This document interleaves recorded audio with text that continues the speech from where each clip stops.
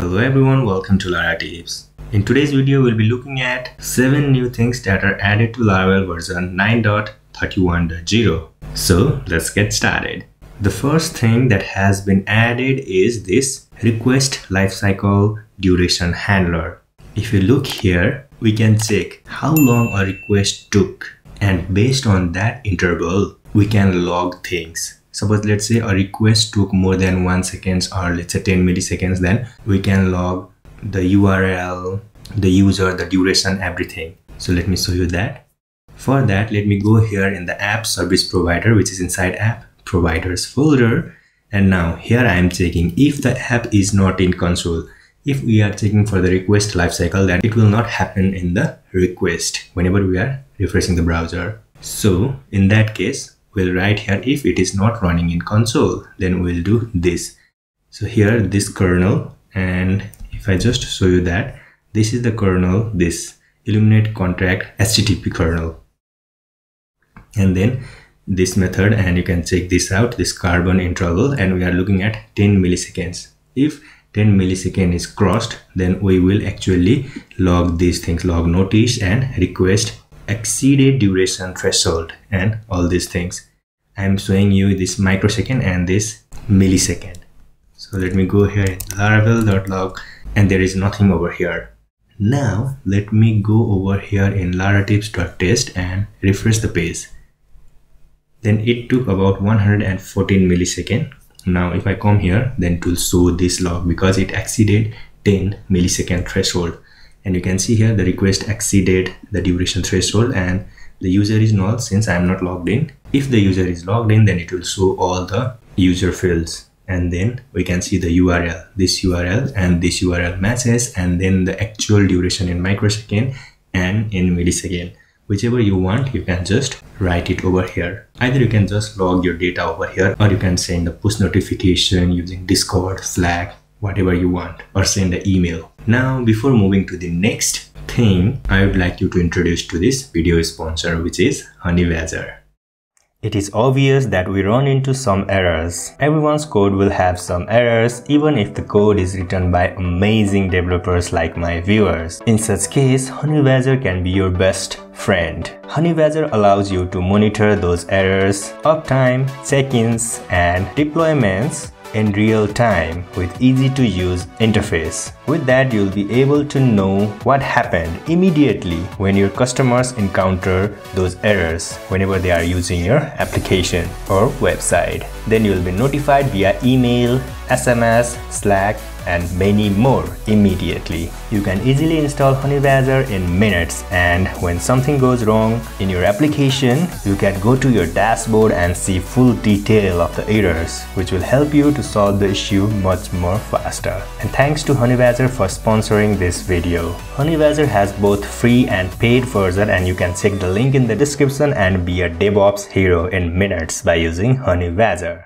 Now let's move to the second thing which is added, and that is this command lifecycle handler. Before we had request lifecycle handler, and now it is command lifecycle handler. It is similar to that of the request lifecycle handler. Instead, we are handling the command. You can see here it looks same, but we have this console kernel, and if you look here, it is actually the kernel but inside this console namespace. So we are doing the same thing over here. We'll get started at input and status, and let me log these over here. And I have already created a test command, and here I am sleeping for 1 second. You can see here, and I have just taken here 10 milliseconds. So if I run here php artisan test command and just hit enter, then it will take 1 second. And now if I come here in the laravel.log, then I'll get the duration and then input.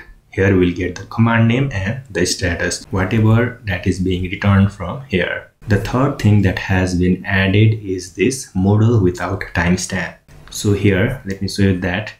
Here we'll find the first user, and then we'll update the user, and then just return the user. Okay. So here I am updating the name of the user. I am passing here random names so that it will generate random name whenever I execute it.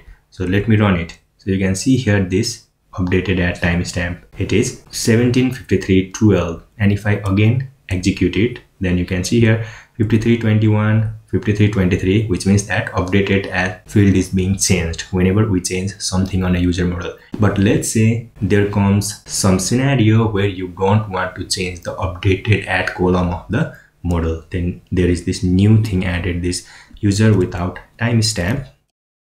You can just write it like this, and inside this without timestamp you need to pass a closure. Inside a closure you will pass whatever you were doing before. So I am just doing like this, and you can see here this is 5323 and this name over here. The name will change, but this updated at will not change. Just watch it carefully. So I'm executing it. Sorry guys, I have to unselect that and just run it again, and you can see here 5323 and the name is changing. If I just run it one more time, then the name changed and it didn't. Now let us move to the fourth thing, which is str wrap. If you want to wrap some string with other things, then you can use that.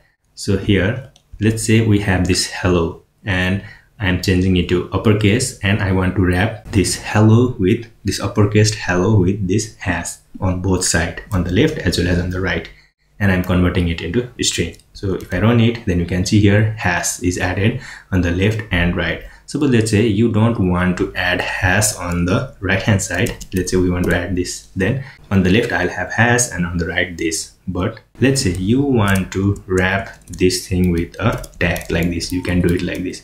So like this, and div, and run it. You can have so many operations over here. Let's say you have so many tags and you have done so many things like this here, and in the end you want to wrap that string with a div tag or whatever tag you want, then you can do it like this. Now let us move to the fifth thing which is added, is this improved blade compilation execution message. Here I have this laratips.old test. This is the previous Laravel version, and if I open that, you can see here, if I just do it like this for each, and suppose let's say for some reason I forgot to pass anything over here and just run it, then we'll see this error, okay, undefined array key, and you will be just shocked. What is this error? It should say that for is improperly being used or something like that, but it shows us the error undefined array key. But let me go over here.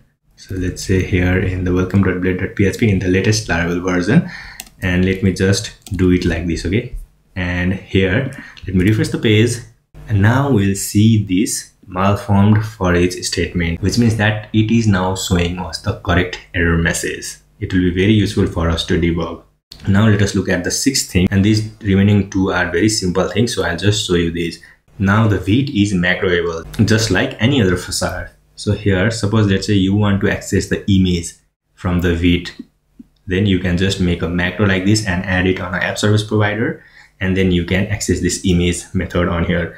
By default, this image method is not present on Vite class, but after you do this, it will be available, and you don't have to write resources images each and every time whenever you try to access the image. Now the seventh and the last thing that has been added is this prompt to create MySQL DB when migrating. Previously this was added to the SQLite, and now it is added to MySQL. Suppose let's say whenever you run this PHP artisan migrate, it would just throw an error that database is not present on the given connection or in the MySQL connection.